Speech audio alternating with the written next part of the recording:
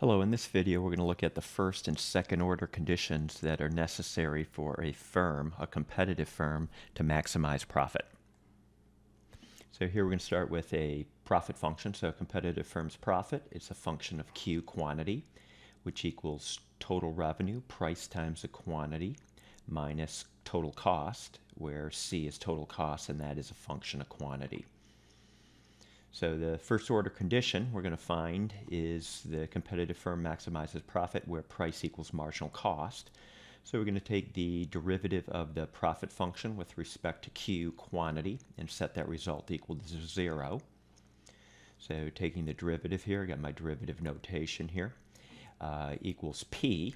So the derivative of P times Q is P, and the derivative of the cost function with respect to quantity is given by this notation, C prime. It's a function of Q. And in order to maximize profit, we're going to set this derivative, this first order condition, equal to 0. And this derivative of the cost function is just marginal cost, so I'll make that substitution. So the derivative of the cost function, the C prime, is just marginal cost, where marginal cost is a function of quantity.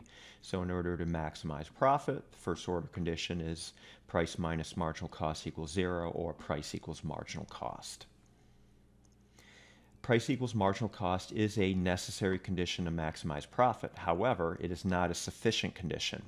We need to check whether we are at a maximum or a minimum point. So to do that, we need to check the second order condition, and that's what I'm going to do next. So from the second order condition, what we're going to find here is in order to maximize profit, the marginal cost curve has to be sloping upwards.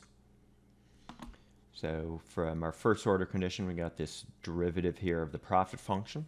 The second order condition is we're going to take a derivative of a derivative, or a second derivative. So taking a derivative of the derivative here, we get this result. The P cancels. That's just a constant now. And so the derivative of marginal cost is given by this notation, and we get the minus out in front that hangs around. In order for us to be at a maximum, this derivative here has to be less than 0. So for profit maximization, the second derivative must be less than 0.